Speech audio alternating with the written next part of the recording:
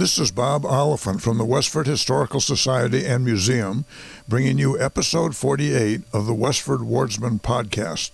The Westford Wardsman newspaper was part of Turner's Public Spirit, a weekly newspaper in Ayer a century ago. In this episode, we'll be reading the Wardsman for the week ending Saturday, November 28, 1908. I'll elaborate on what was happening in Westford 114 years ago as we read. The first section in the November 28th Wardsman was the Graniteville section. G.E. Freeman, a former principal of the Sergeant School here and now located in a similar position in Lexington, has been a recent guest of Mr. and Mrs. Frank L. Furbush in this village. Mr. Freeman, during his brief visit here, also called on many of his old friends. A large sign painted in black and gold with the words Sergeant School has recently been placed on the local school building, which adds greatly to the attractiveness of this edifice. Of course, that building is still in use in Westford. It sits right behind the Methodist Church and has apartments in it, I think, for elderly housing. Business still continues to be good in all branches of industry here, and the mills and shops were only closed on Thanksgiving Day. The first annual ball of John Edwards Hose Company, Westford Fire Department, will be held in Abbott's Hall, Forge Village, Friday evening, December 11th. Music by the Grange Orchestra. The Fortnightly Club of North Westford held a well-attended meeting in the district school building. That was the Wright Lyon School at 125 and 127 Groton Road, Friday of last week. In the absence of the president, the meeting was called to order by Carl Wright, past president, at 8 o'clock. After the secretary had read the report of the previous meeting, the following pleasing program was given. Selection by the Albion Orchestra, reading Mrs. W. Wyman, recitation, The Silk Pajamas, Miss Grace Robinson, song, Someone Here, Someone Is Waiting for Me, Miss Carrie Prynne, recitation, Who Made the Speech, Miss Maud Robinson, song, Mrs. Emily Blodgett with violin obligato by Arthur Blodgett, selection by the orchestra, bone solo by Joe Wall. The Albion Orchestra then closed the evening's entertainment with several popular airs that proved to be very enjoyable to the many present. After the entertainment, a short business meeting was held, during which plans were formulated for the next order of exercises and debate that is to be held in 2 weeks. The debate spoken of promises to be the real thing, the subject and principles which have not yet been decided upon. This will be announced before the all-important night so that all may be in position to pick their favorite speakers and at the same time form some opinion of the question to be discussed. The members of the Holy Name Society of St. Catherine's Church, through its committee composed of Henry Provost, James O'Brien, and John F. Cavanaugh, recently presented James McTeague of North Chelmsford a box of cigars as a slight token of appreciation for his able assistance in drilling the members of the local society for the Holy Name Parade that was held in Boston a short time ago.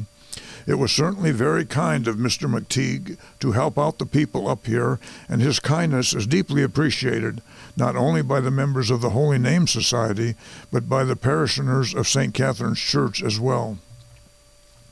The next section is the About Town section. J. Willard Fletcher is having built a new grain house at Westford Station, 26 by 60 feet. It is encouraging to see the profits of the grain business become invested in so tangible and taxable a way. Pearl Harmon, as carpenter, is helping this prosperity take form. Samuel M. Hutchins, who for many years lived on the Snow Farm opposite Fairview Cemetery, died at his home on Parker Street, Lowell, Wednesday afternoon of Bright's disease. The funeral was from his home on Friday afternoon, and burial was in Fairview Cemetery, Westford. George C. Moore, who controls the water at Namnasset Pond, has nearly completed building a new dam at the outlet and lowering the bed of the brook that flows to Stony Brook. This means lower water at the pond if necessary. The severe drought this summer made several small islands visible. Lowering it much more will make it all island without any water surrounding it. Nelson Conant of Littleton, of well and favorably known Apple King notoriety, has been perambulating the town about at 8 miles an hour basis for buying apples.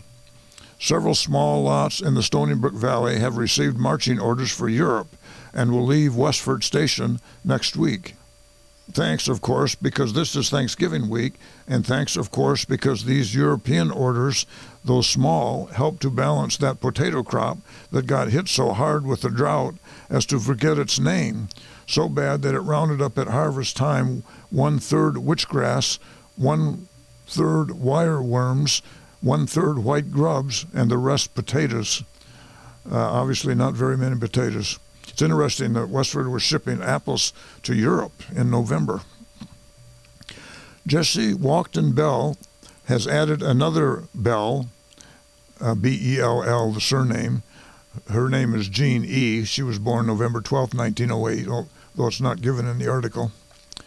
To her chime of bells, children named Bell, some kind of music, that is another girl, as all previous bells, and like its elder, this new arrival Bell is a bell, B-E-L-L-E.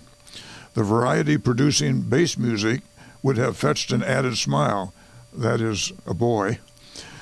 Jessie was married to Robert John Bell, and they had 4 girls before getting a boy, and ended up with 5 girls and 3 boys. So Mr. Bell got his wish, I guess, for the bass music.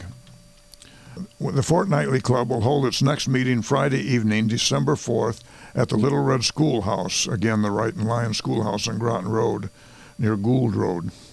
The Spaulding Light Cavalry Association, like all military companies, was organized for the emergencies of war, but by this new departure and incorporation, it has become for the emergencies of peace. It is well that the Spaulding Light Cavalry Association has incorporated itself so firmly and wisely under the new command, right wheel into line, for social, literary, and fraternal purposes.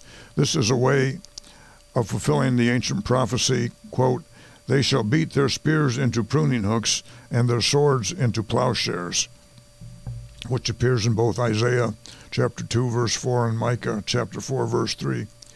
And he's referring to the Spaulding Light Cavalry Association becoming incorporated, I believe. How wisely grand if the old historic Academy of Tender Memories could have been utilized in a literary way to help our barren lives, and thus have saved it from being thrust into the association of uncongenial surroundings without even a gravestone of remembrance. He's referring to Westford Academy. In July of 1907, Henry O. Keyes had purchased and moved the original Westford Academy building from its original site on Boston Road across from the Westford Common to its present site where it serves as the Westford Museum. The next section is called Entertainment. After being self-sacrificingly sidetracked to allow various entertainments first rights to the public, the management of the West Chelmsford Play, the village post office, have decided to take to the main line as a through express mail, regardless of danger signals, and open the post office to the public at Marshall's Hall on West Chelmsford territory on Wednesday, December 9th. So keep ye clear of the main line, all ye slow-rated local freights, and all other infringements of high rate of speed. For this post office omnibus, carrying 40 actors, has orders not to reverse for anything this side of the meeting house on Tadmuck Hill. As Marshall's Hall is on the town line, Westford Corner will furnish about half the actors to represent the commonwealth of the town, furnishing a fool, a stutterer, and a farmer, and a lot of other queer-acting critters. He doesn't say who these fool, stutterer, and farmer are, but I'm guessing that the farmer is Sam Taylor himself. The next section is the center section. For a village of its size, there have been an unusual number of movings this fall. Those who have already changed their abiding place have been duly chronicled in our weekly column, and this week the Alfred W. Hartfords have moved into the pretty new house on Depot Street, just completed by Frank C. Drew. Warren E. Karkin and his mother, Mrs. Nellie Karkin, have moved into the house made vacant by the Hartfords. Mary Moran, our village nurse, and her sister, Mrs. Isles, moved the first of the week into the house recently purchased by them, made vacant by the Karkins. The Donald Camerons have gone for their usual winter sojourn in Lowell. About 50 members of Westford Grange went over to Chelmsford Grange last week, Thursday evening, for friendly visitation and to witness the sort of degree work done by this Grange, more especially the third degree as exemplified by the ladies' degree staff. This was especially fine, and the visiting members, many who are in a staff of their own, were highly pleased and learned much. The fourth degree work by the regular officers was also done in an able manner.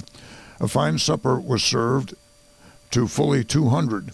Frank E. Miller and Fred A. Smith each drove a barge to carry the Westford members, besides many going in their own teams.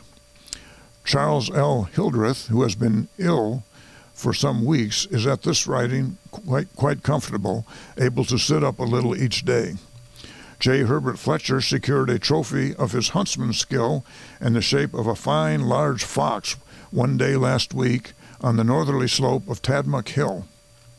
The pupils in the new school building, that is the William E. Frost School, made a Thanksgiving offering for some worthy children in Boston this last week. Each one was asked to give only what they felt willing and able, and their parents readily sanctioned, but they entered with much zest into the enterprise, and a goodly collection of fruit, vegetables, nuts, canned goods, and even popcorn was carefully packed by Charles O. Prescott and sent to its destination. Owing to objections made by the Brookside Mill help, the 5:30 electric, which has been in the habit of waiting for the train, which leaves Lowell shortly after 5, has stopped making this few minutes wait, and train passengers have to wait for the next car. This has been a great convenience to some all the time, and to others a part of the time, and an effort will be made to see if the electric people will not reconsider their decision. The many Westford friends of Miss Lena H. Fletcher will be interested to learn of her marriage on November 22nd in Somerville to Gregory Henry Clark of West Somerville, where they will make their home. There was an excellent Thanksgiving service at the Congregational Church Sunday morning. Sermon, responses, prayer, and music were all in direct harmony with the spirit of the day. The pulpit was prettily trimmed with bittersweet berries and oak branches. The Christian Endeavor meeting was conducted by Mrs. Leonard W. Wheeler, subject, Songs of the Heart, Gratitude and How to Express It. The schools closed Wednesday for a 4 weeks recess. Miss Bartlett of the Academy went to her home in Kingston, New Hampshire. Miss Babbitt to Fitchburg. Miss Grant at the other school went to her home in Gloucester, and Miss Cushing to Southborough. The 2 RFD carriers had a holiday Thanksgiving Day, no mail being delivered on their routes that day. The second in the series of lectures and entertainments under the auspices of the Grange took place at Town Hall Monday night, when a fair-sized audience assembled to hear George S. Ladd, past master of the State Grange, in his excellent lecture, quote, Across the Continent, end quote. He portrayed many interesting facts of a recent trip to Portland, Oregon, and back, especially emphasizing the agricultural features in various localities. The next section is called The Club. The Tadmuck Club held an interesting meeting in Library Hall Tuesday afternoon. It was a real roundtable discussion in charge of the president, Miss Loker. The following topics were under consideration. First, resolved that our club will be more successful if we place less dependence on outside talent. And 2, resolved that a high school training is of supreme value to the average child, end quote. Mrs. Benjamin H. Bailey sustained the negative of the first question, and Miss Ruth Fisher the affirmative, and they were as bright and clear-cut in their respective positions as well could be. On the second question, Mrs. Alice Lambert gave a good argument for the affirmative, and Miss Edith Foster an able paper for the negative. Mrs. Helen K. Frost, she was the widow of William Frost, the former principal of Westford Academy, and the man who the Frost School is named after. Mrs. Helen K. Frost also contributed a short paper for the affirmative. Both topics were followed by discussion. The club membership feel that the afternoon's plan was so successfully sustained and carried out that it would bear repetition with different topics on a future program. The next meeting will be a musicale in charge of the Mrs. Gertrude and Julia Fletcher. These are the two daughters of Captain Sherman H. Fletcher, who lived at 33 Main Street. And on account of securing a soloist who is unable to come on the date set, December 8th, the meeting will be postponed 1 week, taking place December 15th at the Congregational Vestry. The next section is called Visitors. Among the guests in town for the Thanksgiving holiday were A.E. Prescott at Miss Clara Prescott's, Lawrence N. Wright and Miss Grace F. Bauer at Reverend Charles P. Marshall's, James Kimball at the Luce Homestead, Mr. and Mrs. Harry Prescott at Mrs. Frances Prescott's, Julia Ann and Marion Hall at Harrison B. Hall's, Jenny Chandler at Mrs. John B. Fletcher's, Mrs. Helen R. Layton and Frances at Mrs. C.H. Fletcher's, Mr. and Mrs. Fred A. Hildreth, Mrs. Kate Allen, and Catherine at Herbert V. Hildreth's. So family visited other family members as in 100 years ago as we do today at Thanksgiving. There were large family gatherings at Sherman H. Fletcher's, John M. Fletcher's, Mrs. Frances Prescott's, George Haywood's, and Mrs. Alvin Fesher's. And that's the news in Westford for the week ending November 28th, 1908. Thank you for listening, and thanks to Nick Woodbury of Westford Cat for providing technical support. You can find transcriptions and podcasts from the Wardsman at our website at museum.westford.org or visit the Historical Society's Facebook page for more Westford news from a century ago. This is Bob Oliphant, and I hope you will join us for next week's Westford Wardsman podcast. Thank you.